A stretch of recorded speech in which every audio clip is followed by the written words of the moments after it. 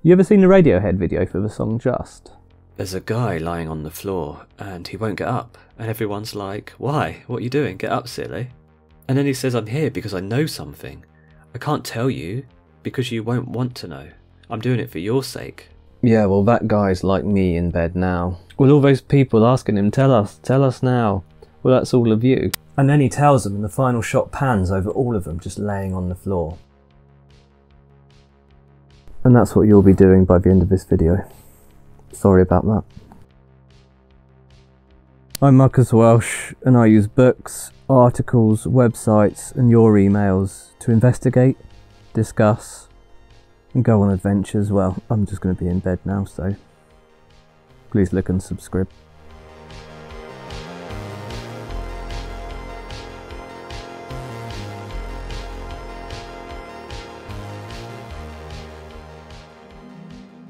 So I'm going to tell you now how I know we're all living in a simulation, and soon we'll all just be lying in bed, day after day, knowing we're just bits of data on a motherboard of uselessness. Every nice meal is just binary code, every choice pre-coded, preloaded life continues. However, is there a way of getting out of it? So I read this article on Scientific American. Do we live in a simulation? Chances are about 50-50. So using probability theory, which I'm not even going to try and understand, but a few clever people have popped some data into a theorem and come up with a probability of around 50-50. So there's half a chance we could be living in a simulation and half a chance that the reality we experience now is actually real, whatever that means. So first up, what does living in a simulation actually mean? Help! Well, let's take two assumptions. One, the Fermi paradox states that the probability of what we call alien life is certain, but the paradox is we haven't found it yet. So it could be that alien life is real, advanced, and simulating a reality similar to their own universe, but with only us and our simulated Earth inside it. Or two, the fact that our future selves might well be simulating our past selves.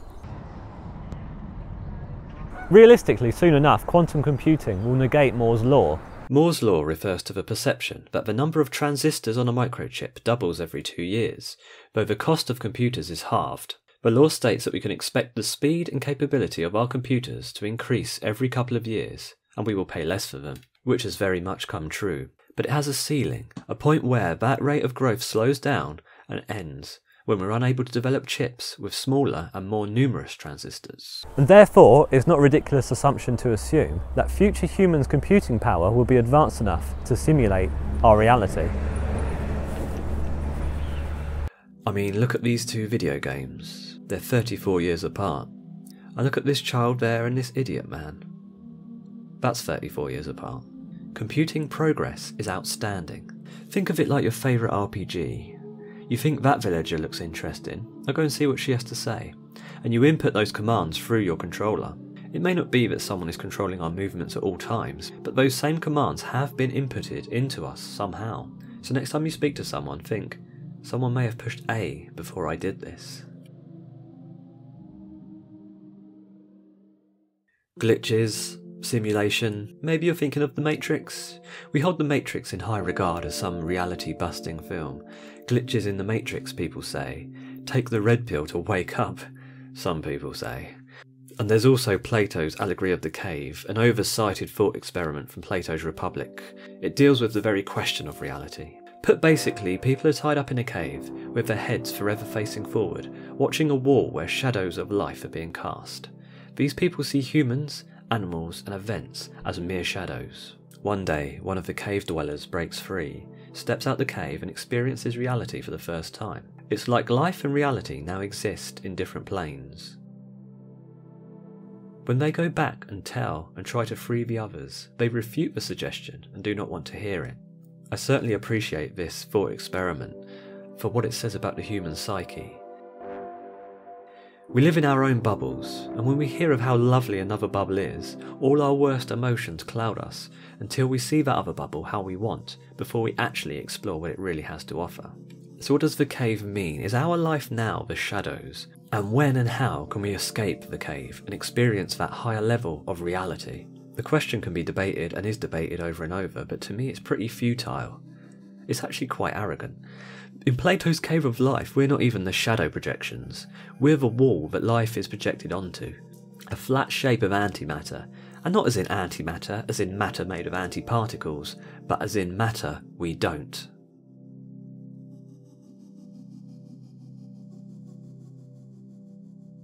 The Matrix, Plato's Cave, whatever, a simulation is far less personal. It knows you're a bunch of numbers existing for fractions of a second in the simulation's real time. Once your time is done, the mouse hovers over you, drags you into a different folder, and then hovers above empty recycle bin. And that single click of OK is the final nail in your coffin. A computer glitch is defined as an error that occurs within a computer system that causes it to malfunction whilst processing data. The most common computing errors are caused by issues within the operating system itself. Have you ever felt like you glitched? Or have you seen a glitch occur in front of you? There are plenty of examples online of real-life glitches, which are supposed to show things, mainly people, accidentally being processed more than once. But really they're just fun Photoshop images. But they do make us feel something for a reason. We humans like to see patterns in every object. We do it all the time in clouds, photos, on our walls, our ceilings. Do you remember your childhood wallpaper? That used to change every night, didn't it? Maybe it even moved for you too. I'm going to play a Beatles song now. I'm So Tired, but it's going to be played backwards. For those looking for clues to back up the Paul is Dead conspiracy, found a hidden message in this song.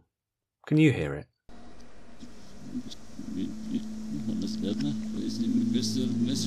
Did you hear it? What you're listening out for is Paul is dead, man. Miss him, miss him. I'll play it again.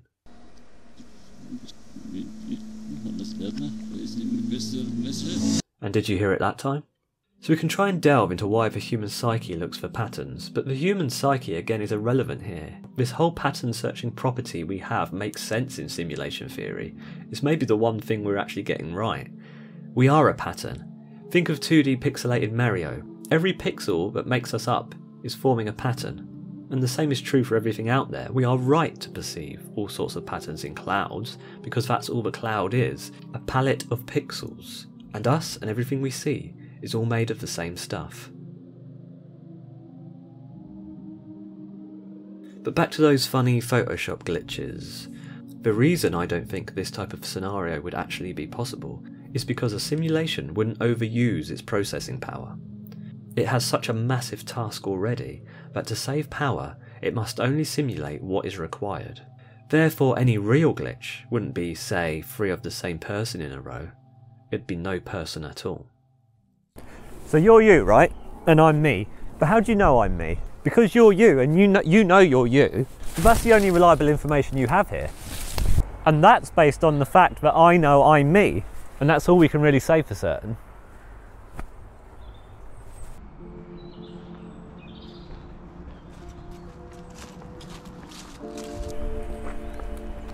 So say we didn't know each other and you just passed me on the street. Total strangers to each other. How do you know that I haven't been simulated? As the program thinks and predicts that for this day to seem normal, a couple of people would need to walk past. It doesn't need to do much. Simulate a human walk, easy, done that before. A face, fine, no problem, needs to fit the form of a human face but be generated slightly randomly. It's okay, I can look like a combination of other people throughout history, just mash it together. You don't ever have to see me again. I'm generated for that one purpose, and then as soon as you turn a corner, I'm gone. So why do we have units? The world is full of units: speed, distance, time, energy, light, etc. They are rules of this simulation, that's why. So surely we can break the simulation if we can break the rules. Well, we can't. So far we can't seem to go small enough to find code or pixels, or big enough or fast enough to outpace the speed of light. It's possible though if we do manage to outpace the speed of light, the simulation can't simulate fast enough and it will just come crashing down on itself.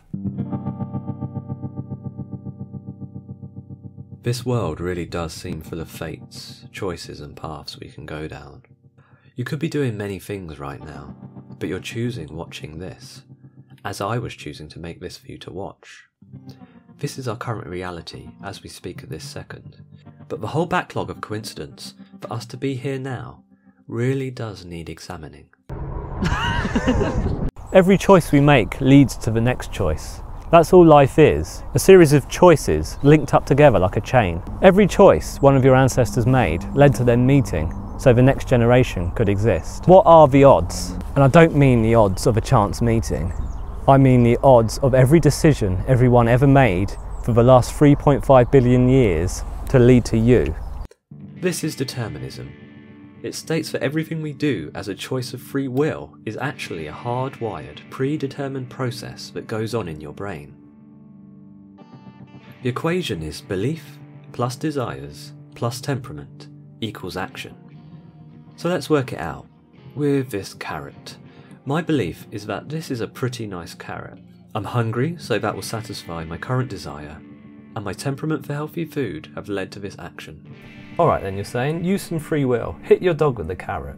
Okay, this may seem like a choice of free will to suddenly hit my dog, but we can still plug it into the determinist equation. I believe booping the puppy on the nose will be fun.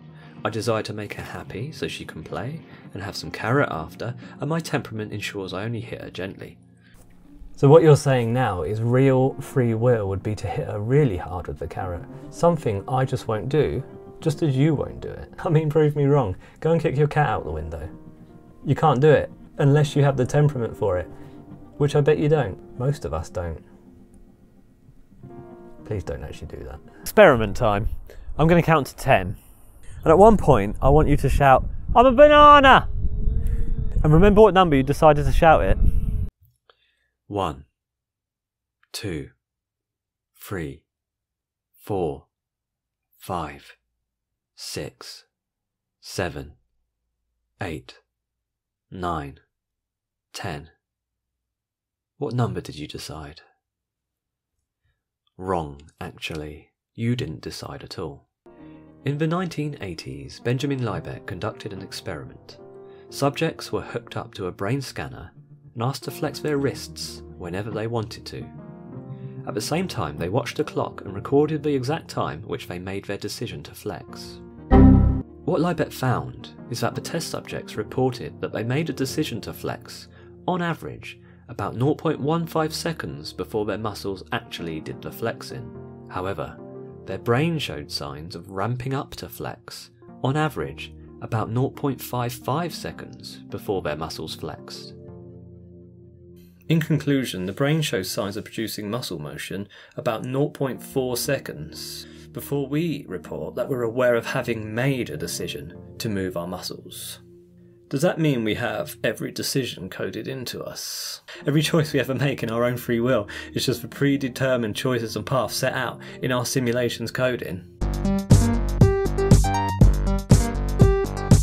It's not like we don't already simulate worlds. Probably my favourite game ever is Roller Coaster Tycoon, a theme park simulator released in 1999. The game rewards you for making people happy, giving them a good time. But you're God on this game, and you can do what you want within the gameplay mechanics. You can actually build a roller coaster designed to crash. Here's mine. I'm setting the launch speed to max, so when my patrons get on, they'll launch off here into their fiery deaths. But are there actually moral implications to what I'm doing now? Do I have a responsibility for these bits of code about to ride to their death? Are there actual ethical implications in my killing of a character whose purpose on the game is to not be killed?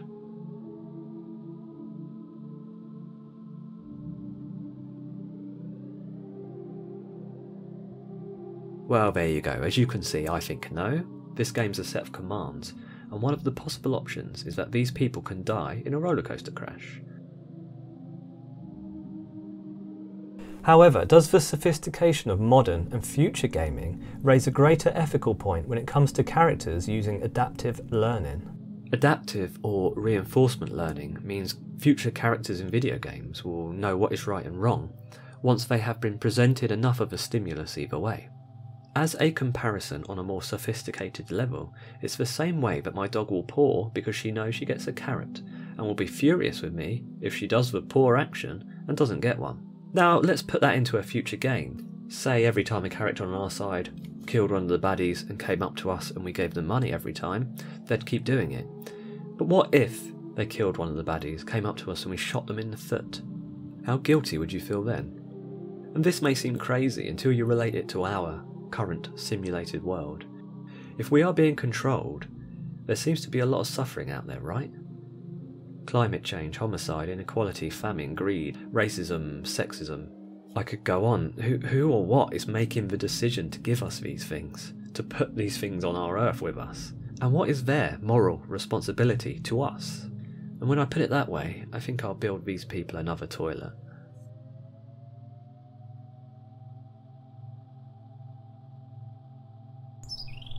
Yeah.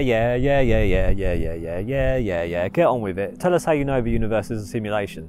Sure thing. Let me present to you the Ed Sheeran paradox. So as far as I can see, our lives run on this equation. Stimulus equals emotional reaction. We have an emotional reaction to everything. Even if it's something that bores you so much you can't deal with it anymore, that boredom is an emotional reaction. The world is designed to stimulate both the world we have created and the natural world too. Check out this slideshow. Wow. Oh, look. Oh, yeah. Yes. So why then do we all have this thing that we just don't understand? We just don't get it. It kind of leaves us feeling cold. Crossbar.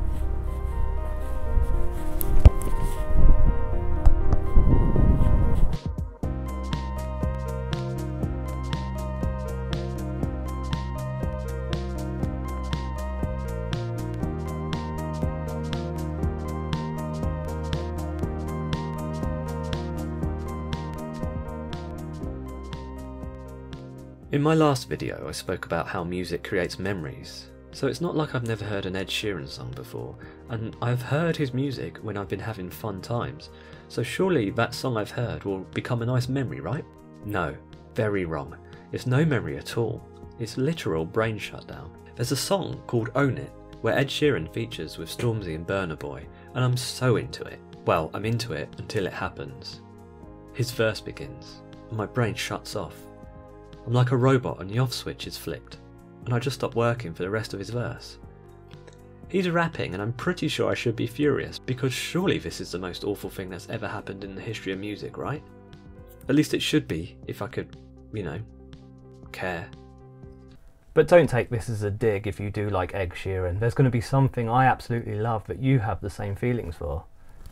So what's the reason for this emotional black hole we have built into us? Surely this simulation should be airtight. So I know what you're thinking. You say you have no feelings towards Ed Sheeran, however you've used him and his name as the basis for the very theory that underpins everything you're assuming. Surely, you're saying, you feel very strongly about him in fact. And to that I say, oh for just go with it. Human history isn't very long, and since the simulation can just make up all the shit that went before it, like the Big Bang and all that silly crap science believes in, well then, really it doesn't have to simulate for too long, especially considering we're not far away from completely destroying ourselves. So what happens next? I'm coming round to thinking this is all just an experiment, to see if humans eradicate themselves every time. We're just one of the 1 in a million that do.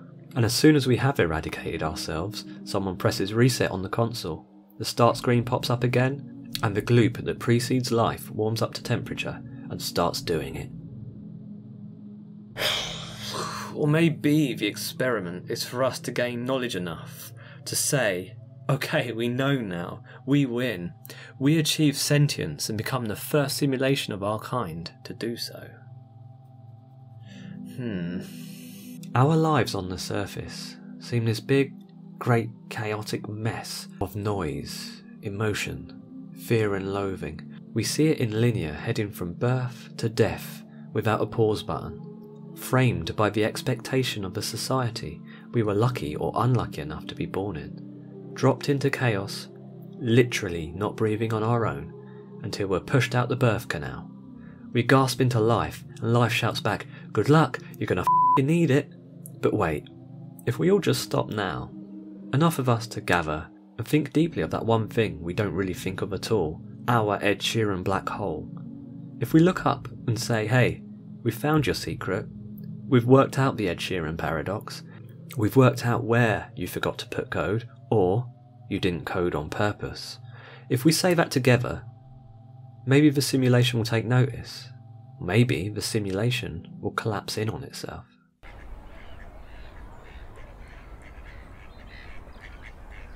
Or perhaps a satisfied future post-human will smile, mutter to themselves, finally, and then switch us off. Thank you for watching. Don't forget to rewind the tape before you take it back.